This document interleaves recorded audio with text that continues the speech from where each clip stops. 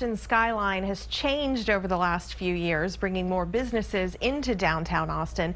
In 2008, less than a decade ago, 33,000 people worked near the middle of downtown Austin. But by 2015, that number had doubled to more than 66,000 people working there. And during that same time, the number of companies operating downtown jumped by 26%. But as we all know, during that time, traffic has gotten worse, and one company says they have had enough moving their company to the outskirts of town, where they say it's an easier commute. KXAN traffic reporter Amanda Dugan explains how their employees were at the center of their decision.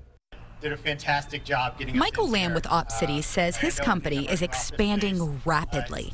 The downside is it's also forced the company to move 5 times in less than 2 years.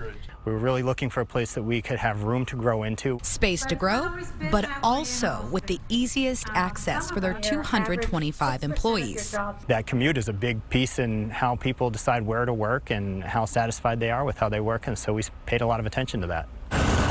To figure out the best commute, they mapped out every employee's address and calculated their travel time during peak and non-peak hours. We looked at all the places that were available, ran commutability analysis. After determining an average drive time, they decided Southeast Austin was the best place for the company to continue to grow. Getting ourselves off of those north-south MOPAC I-35 corridors and onto 290 and 183 made a big difference. Opcity employees say that avoiding downtown Austin has been a big improvement. You get into Austin, that's one battle, and then finally you get downtown, and now you have to find a parking space. As the saying goes, a happy employee is a productive employee.